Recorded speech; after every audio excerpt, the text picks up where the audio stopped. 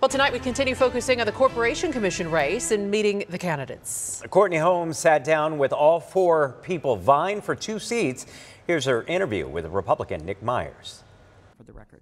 This is where Nick Myers' experience with the Arizona Corporation Commission began. I currently own Santan Water Company. In 2015, his water hauling business had been cut off by the troubled water company Johnson Utilities. After his formal complaint, service was restored.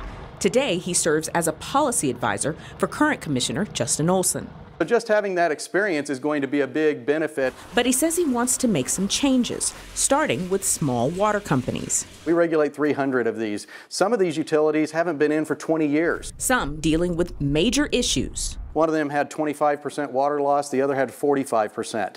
That's a big deal, especially in the drought. When it comes to electric providers, what's your game plan going forward? What's your roadmap going to look like? He said he wants the commission to be even more involved before utilities make investments that ratepayers will be on the hook for. And if they deviate from that, then we come back and we say, hey, wait a minute, something's wrong here. But he says he's impartial about what type of investments are made. That means we absolutely like solar and wind and nuclear and hydro and hydrogen. Natural gas plays a very important role in that. We should not be excluding anything.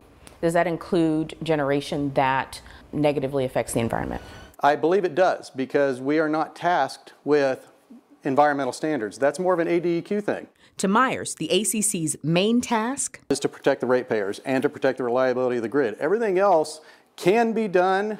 Should it be done is a whole different question. And I think the answer is a lot of times maybe it should not be done. Another thing he says shouldn't be done at the ACC, energy policy. Setting energy standards is a great example. I don't think that should be done at the Corporation Commission. It should be done at the legislature because it affects everybody in the state. Courtney Holmes, ABC 15, Arizona.